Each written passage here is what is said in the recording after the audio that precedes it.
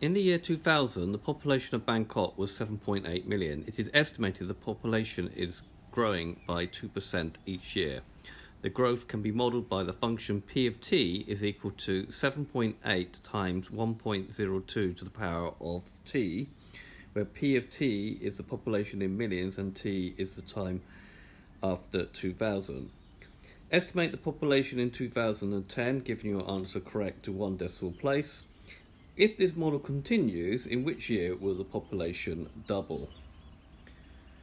So note, the multiplier for an increase of 2% is 1.02. P of t will be equal to 7.8 times 1.02 to the power of t. So what happens is that if it increases by, like in 1 year, you just multiply by 1.02. If it's 2 years, it's 1.02 squared. So we want that's the initial population. In 2010, t is 10 years.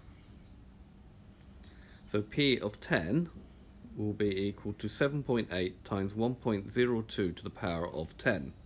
So we can work that out on our calculator. That gives me 9.5081. Remember, that's million. So giving our answer to one decimal place, that will be 9.5 million to one decimal place. Then it says, if the model continues, in which year will the population double? So we've got P of t is equal to 7.8 times 1.02 to the power of t. We require the population to double. So we want 2 times 7.8, which is is equal to 7.8 times 1.02 to the power of t. If we divide both sides by 7.8, we're just going to get 2 is equal to 1.02 to the power of t. This is the equation that we need to solve. Therefore, if we take logs, and we can take to any base, I'm just going to take to the base 10 of both sides. So we've got log base 10 of 2 is equal to log base 10 of 1.02 to the power of t.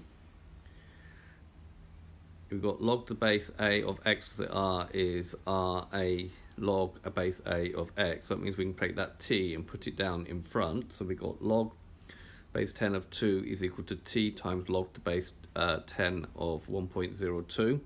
We want to find t, so we divide both sides by 1 log of 1.02.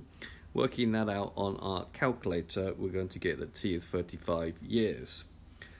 Therefore, the population would have doubled in 2035. Okay, this has been a video to show you how to solve a exponential increase problem. I hope you've understood, and I thank you very much for watching.